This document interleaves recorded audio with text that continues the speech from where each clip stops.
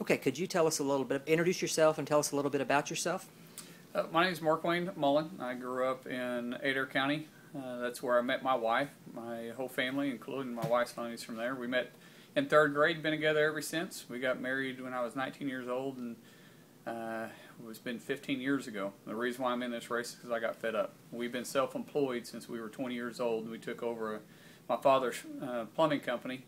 It had 6 employees and over $500,000 of debt. 250 of it was immediate past due, and it was going to fail. My father said, "If you want it, you can take it. If not, I'm going to close the doors and make a living back home on the farm." Today, that company employs over 120 people. We operate completely debt-free, but my number one competitor is this government and their involvement in our company. We spend over 40 cents on every dollar to comply with mandates and regulations. And at some point, you got to throw your hands up and say, who's really representing us? Is the government representing us, or is our representatives representing us? And it seems like more likely what happens is we get elected officials that go up there, get lost, and decide that they want to retain their job rather than represent us like they should. I'm going to serve 6 years, and I'm going to come home and raise my family on the same farm that I was raised on. How would you protect Social Security for today's seniors and strengthen it for future generations? Well, first of all, Social Security, I get so frustrated because it gets clumped into all the other entitlement programs out there, and Social Security isn't an entitlement program. Social Security is a promise that the country said that if we do our part, they're going to do their part. What happens, though, is when we pay into it, it ends up being used for special interest. And if Social Security would simply stand alone, if we would pay the money in, and it would be able to stand by itself, it would be solvent for not just the generation that's already using it, but for future generations too. How would you put Medicare on stronger financial ground and protect today's seniors and future retirees from the burden of rising health costs? First of all, repeal Obamacare. Obamacare has already taken over $700 billion out of Medicare. Once again, that's a perfect example of money that we paid into a program that's supposed to be there for us, and instead it's been taken out to fund pet projects.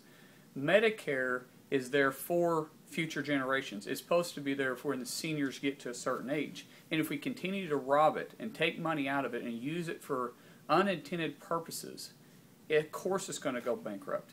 We have to let it stand, just like Social Security. We got to let it stand alone. Keep the promise. The country said if we do our part, they'll do their part. We have done our part.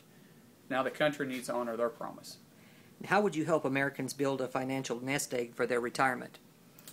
Well, education, understanding the life expectancy, understanding what it's going to take to invest, how much money they need to put back, and then also repeal some of this death tax and get rid of capital gains.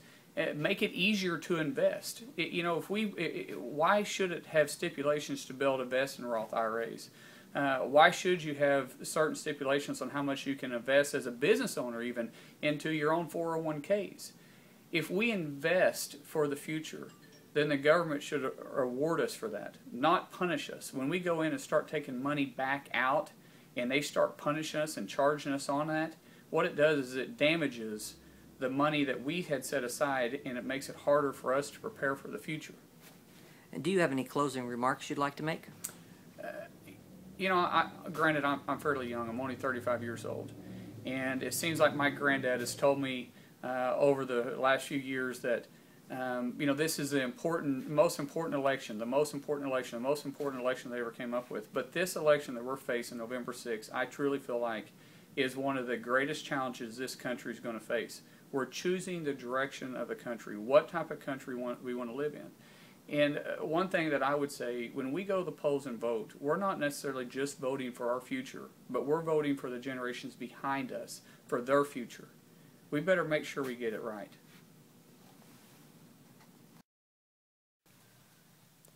Could you introduce yourself, please, and tell us why you're running for Congress? Yeah, I'm Rob Wallace, and I'm running for the 2nd Congressional District seat that Dan Bourne is stepping down from, because I think folks need a voice in Congress that is more like theirs. I think we need a voice for working men and women in Congress. Right now that voice is not being heard, and that's a source of great frustration all across the country. How would you protect Social Security for today's seniors and strengthen it for future generations? You know, I think this is a question about principle. I draw my principles from the Bible, and one of the things I read there, and one of the very important lessons that my mom and dad taught me, was you keep promises that you make. Social Security and Medicare are promises that this government has made to people who have paid into the system their entire lives. And it's very important that we keep those promises.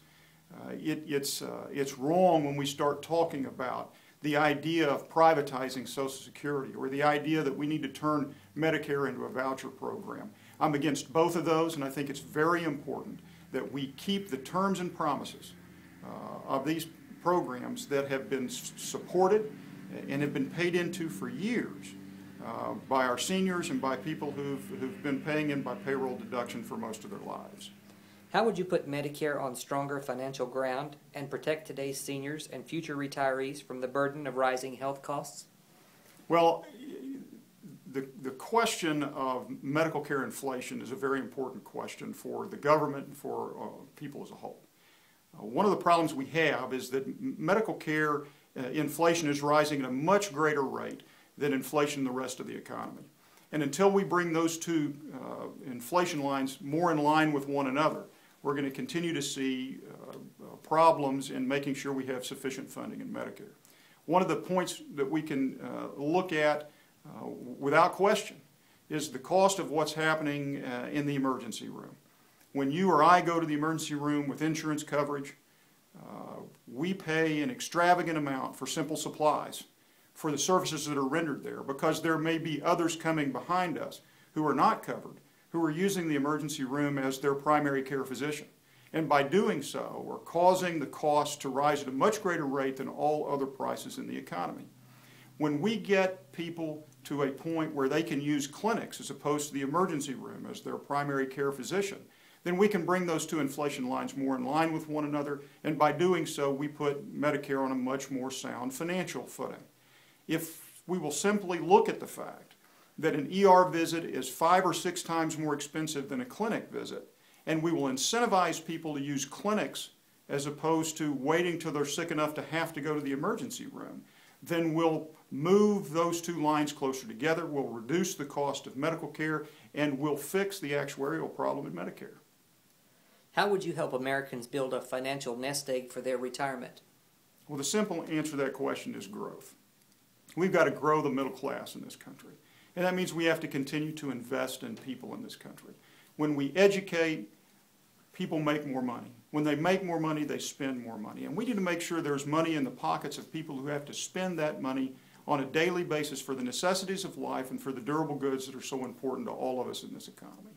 In other words, we need to make sure that people are more highly educated, so they're making more money, so they're spending more money for those manufacturers' goods to create a demand at the manufacturing level. When that demand is created, manufacturers have to add jobs. And by adding jobs, we establish a cycle that makes sure that people are making more and more money, and everyone in the economy is doing better, from bottom to top.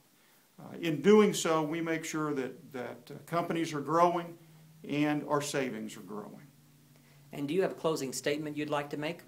I would simply say that in this race, you've got a choice between someone who has had a consistent position on Social Security and Medicare from the very first day of the race, and that's Rob Wallace. I've consistently said that these are programs that people have paid into for their entire lives, and as a result, we need to keep our promise to them. My opponent in the race has initially said we need to get government out of Social Security. Now talks about government keeping its promise in Social Security. We just don't know where he really stands. And he doesn't speak to Medicare much at all. I want to be perfectly clear that I'm against the privatization of Social Security. I'm against turning Medicare into a voucher program.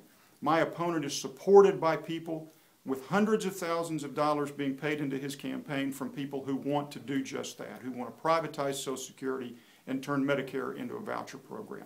We just can't trust him.